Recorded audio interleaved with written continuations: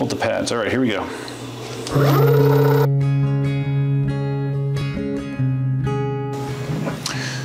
Hey, what's up? Duff here. I am once again fulfilling a request. I got a request to redo the no-load speed, the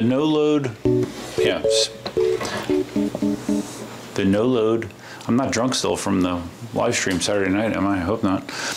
I'm trying to repeat the no-load lift speed test on my OneWheels, my OneWheel XR, my OneWheel GT.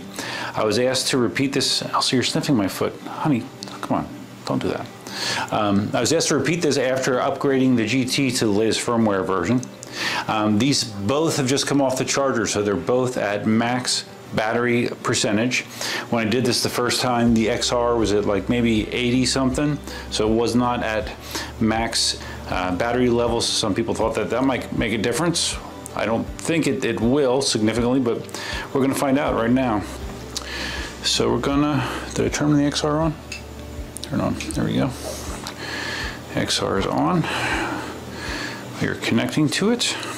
And okay, it's in mission mode. Let me start recording my screen, because if you don't have video proof, it didn't happen, right? I have learned that somewhere. You need to always prove that what you're doing is what you say you're doing. So if I stop screwing around. So we are connected to the XR, and we are going to see what its max lift, no-load lift speed number is. I think last time it was something like 31 miles an hour. So let's see. Oh, you need to see me do this? Okay. Here we go. Should balance. Oh wait, that's right. I gotta hold the pads. All right, here we go. 30. 30. Interesting. All right, it's. Huh. I could have swore it got to 31 last time. Only 30. All right. Interesting, right? And let's see. Just for fun's sake, bad GPS signal. That's fine.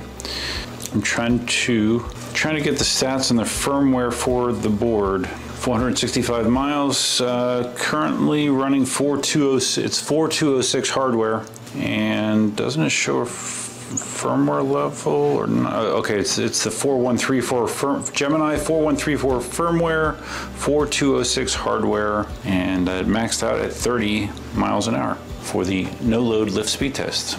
Say that 10 times fast, it's a tongue twister. All right, so let's turn off the XR. Let's get the big Wampin GT up here. I probably shouldn't be lifting this thing with my potential hernia, right? All right, so now let's connect with the GT. Oh shit, whoops. I stopped the screen recording, I didn't mean to do that. So now I have another one. Okay, screen recording. We're now recording the screen.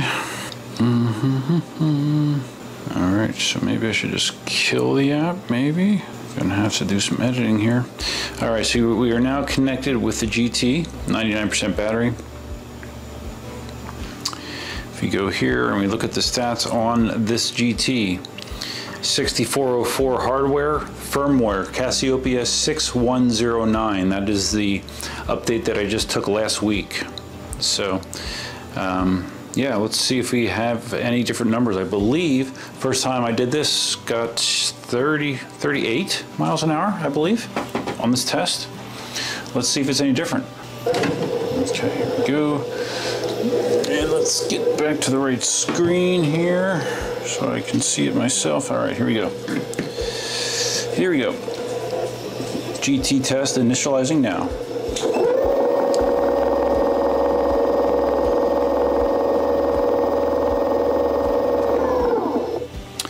All right, same number. Still tops out at 38 miles an hour. So there you go, there's your answer. Does the new firmware change the no-load lift speed test on the GT? No, it does not. It's the same.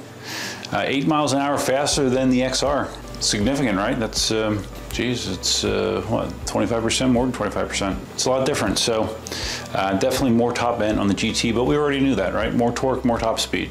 So if you guys found this video interesting, please give it a big thumbs up. If this is your first time visiting the channel, my head is itchy. Please consider subscribing. And if you're going to subscribe, you can hit the notify bell. That's over there somewhere.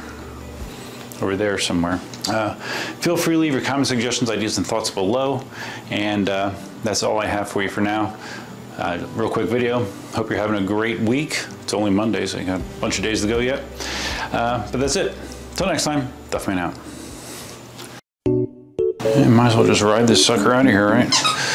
Wow, this barefoot on this grip tape. This could be interesting. Adios.